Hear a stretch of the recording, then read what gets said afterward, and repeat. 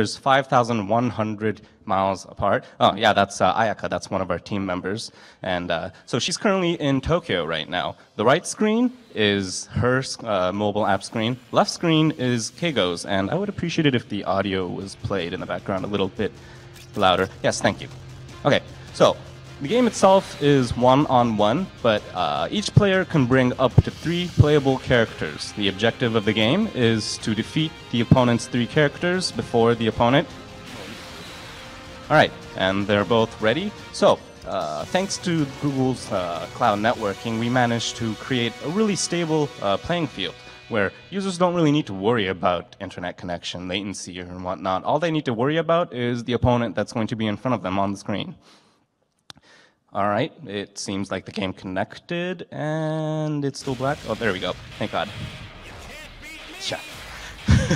So, the game started right now. Left screen is Keigo. He will probably show off some of the cool cutscenes that each character has, but it's heavily action-oriented, but in actuality, the controls are quite simple. We made sure that it's intuitive, and we made sure that everybody who wants an action game on Dragon Ball can play other players without having to worry about getting their butt handed to them.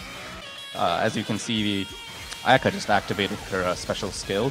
The 4 cards that can be seen on the bottom of the screen, those are universal cards that each player has. And whenever you tap them, the character will automatically do an action oriented to that specific card.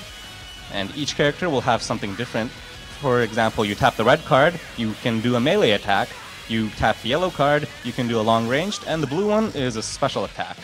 And also, by tapping them consecutively, the character will automatically create combos. So, just like right now, actually. It's a special cutscene right now, and it looks really complex when you first see it, honestly.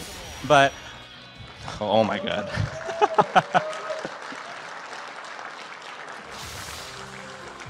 Yeah, see, she had no choice. He's her boss. All right, back to the presentation, please.